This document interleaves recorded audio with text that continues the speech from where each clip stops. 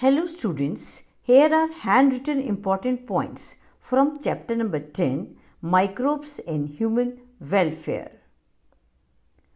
Microbes are not only harmful, rather some of them are useful for human beings. Lactic acid bacteria or lactobacillus is helpful in converting milk to curd. We can prepare bread, drinks and different types of cheese with the help of microbes.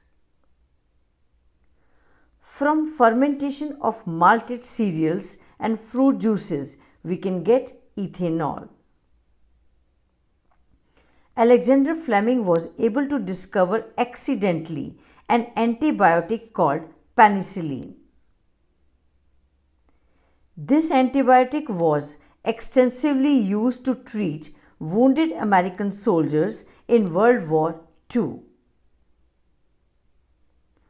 Organic acids and different enzymes along with bioactive molecules are produced by using different microbes. Also, microbes play important role in treatment of sewage. These are the steps during secondary treatment of sewage where aerobic and anaerobic microbes are used.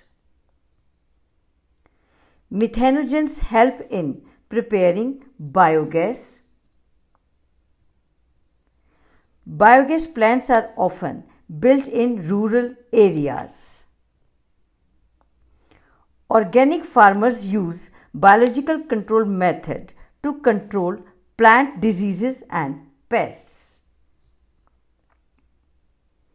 Here are some examples of biocontrol agents. Biofertilizers are preferred in organic farming instead of chemicals to protect soil and groundwater from pollution. Here are some examples of biofertilizers used by organic farmers. Learn all abbreviations of the chapter. So that's all for today. Thank you very much for staying with me. Subscribe the channel to get the information about my new video. Thank you so much.